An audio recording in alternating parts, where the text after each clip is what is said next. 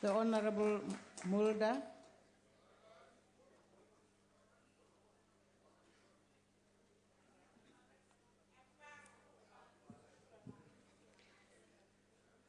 Speaker, the song, "Now You Have Touched the Woman, You Have Struck a Rock," will always be part of the ANC's Women's March to the Union Buildings in 1956.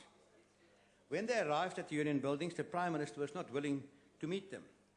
But so there had been more women marches to the Union Buildings. In 1915, 6,000 Afrikaner women delivered a petition for the release of General Christian de Wet, one of the heroes of the Anglo-Boer or South African War. The then Prime Minister General Jan Smuts was not willing to meet them. Again in 1940, 10,000 Afrikaner women also marched to the Union Building for peace. They were also ignored by the government. Speaker, it is sad that we still debate the issue of the empowerment of women in the year 2017. This issue should have been solved long ago.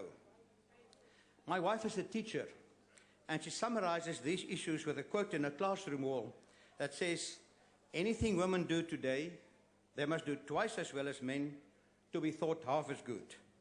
Luckily, this is not difficult.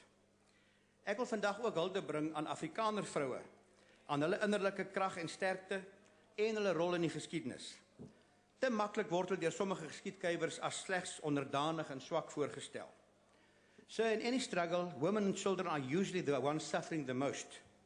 You know, by the end of the Anglo-Boer War, or the South African War in 1902, there were 160,000 Afrikaner women and children and 130,000 black people in British concentration camps.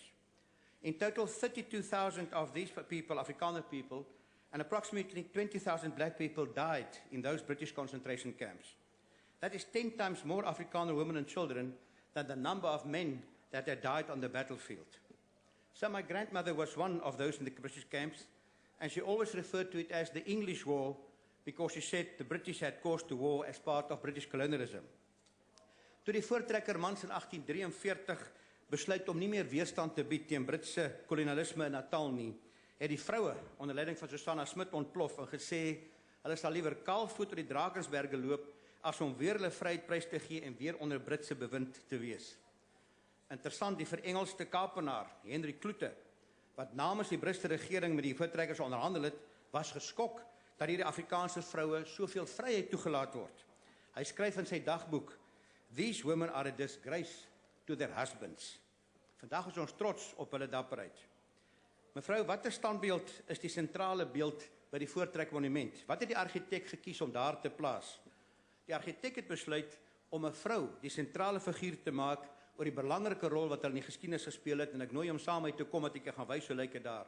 En dit was in die 1930s wat dit opgerig is, 'n vrou met haar 2 kinders. Speaker, Women's Day should celebrate and commemorate the role and struggle not only of ANC women, but of all women in South Africa's history. I thank you.